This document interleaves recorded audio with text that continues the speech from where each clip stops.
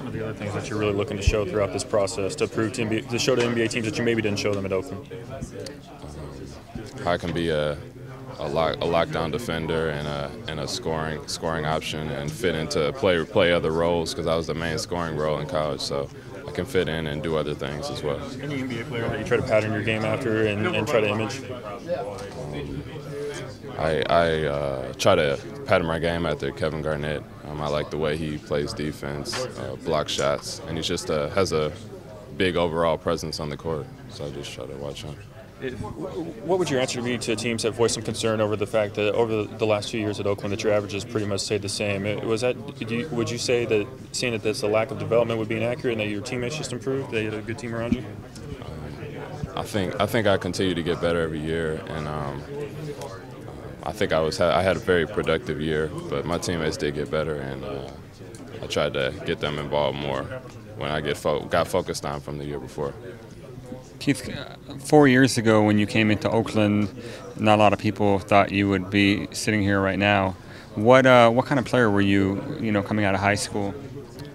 I think I was an athletic player, but I was lacking some of the strength, and I was still growing. So I kind of grew into my body, and my junior year and senior year it started to show what I was capable of doing, and came into the player I am now. How tall were you? I was about 6'8", 6'9", and then I got to be I'm 6'11" now, so I grew about 2 inches when in college. Were there any high major schools coming after you? The biggest school that offered me was Fairfield in Connecticut.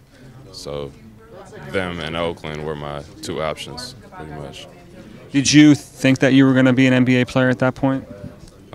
That was always a goal of mine, so I just tried to keep working hard until I could make it a reality. What point did the NBA become a realistic option for you? I think the summer of going into my junior year, when I got invited to the Mari Stoudemire camp, that's when I started to see that I can play against the high-level players and that it's a real option for me.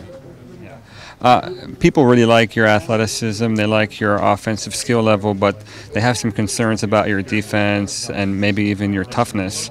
Do you think that that's a legit concern, or is that overblown?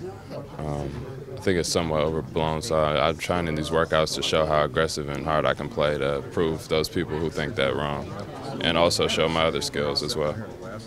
How did you think you fared in your last game against Texas? I ended up getting a double-double, but some people didn't think I had that great of a game. But I can always improve, so I thought I could have played a little better in that game. Keith, have the Milwaukee Bucks shown any interest in you at all? Well, I'm not sure whether my agent scheduled any workouts with them, but nobody talks directly to me, so I'm not sure about that yet. Your agent is who? Leon Rose. How much of a finished product are you at this point? I think I am a skill-wise finished product, but I just need to gain some strength and weight, and then I'll be more ready to play right now. What kind of NBA player do you see yourself developing into 5 years from now? A really dominant one who's competing and is a lasting piece in whatever program I end up in.